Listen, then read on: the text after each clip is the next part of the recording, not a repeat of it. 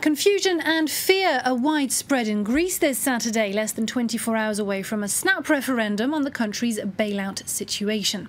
The only thing all sides agree on is that the outcome is likely to determine not only Greece, but also Europe's future. In what way, though, remains unclear.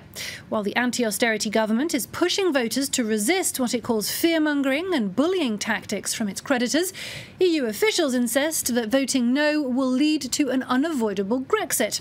And to tell us more about this, we can cross now to our European Affairs editor, Christophe Robeit, who's following developments for us in Athens. Christophe, hello, thank you for being with us, and you're joined by a member of the Syriza government.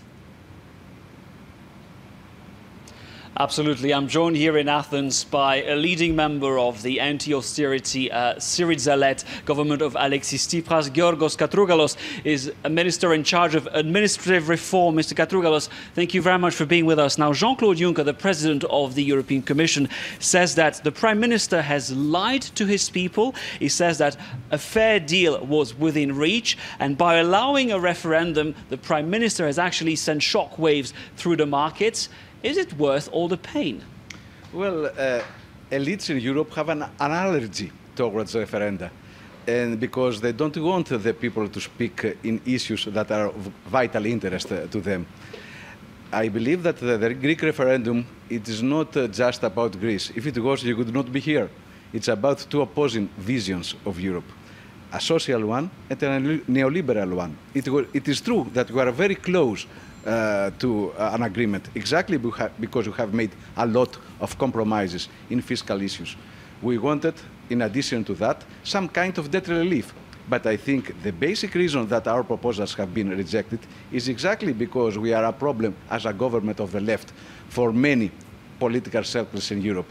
I think that the real reason for rejecting our proposal was that they want to get rid of the only left government in Europe that could represent an alternative to the prevailing orthodoxy. Meanwhile, leading EU officials as well as leaders of the mainstream opposition parties here in Greece insist that a no vote would logically force Greece to leave the Eurozone. Mr. Tsipras does not agree with that. Who's right? Who's telling the truth? Well, this is part of psychological blackmail exerted to our people. How is it possible to leave the Eurozone? There is not any kind of institutional provision in the treaties for that.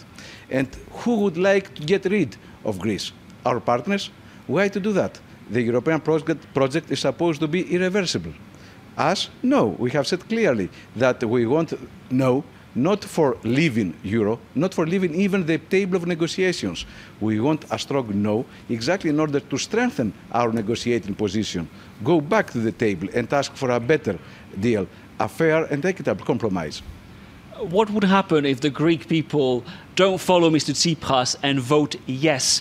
The finance minister, Mr. Varoufakis, has already said that he would resign.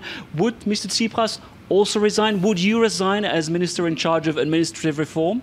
I fully understand why Mr. Varoufakis would resign. He cannot put his signature below a text that he considers to be extremely bad for our economy and our society.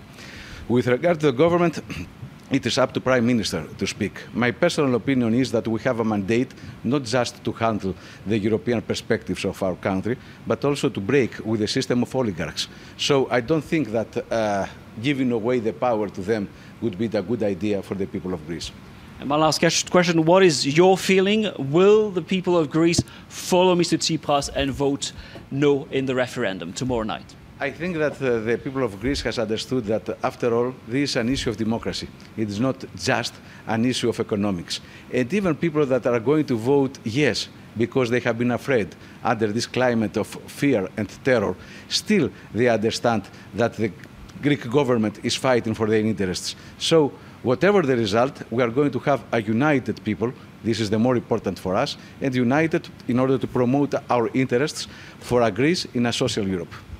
Mr. Katrougalos, thank you very much for talking to us. And of course, we'll be live from Athens. We'll follow the referendum throughout the weekend. The first exit polls will be released around 6 o'clock Paris time. We'll have a special program. And then later throughout the evening, we'll bring you the first final results. That's all from us here in Athens. Christophe Robeit.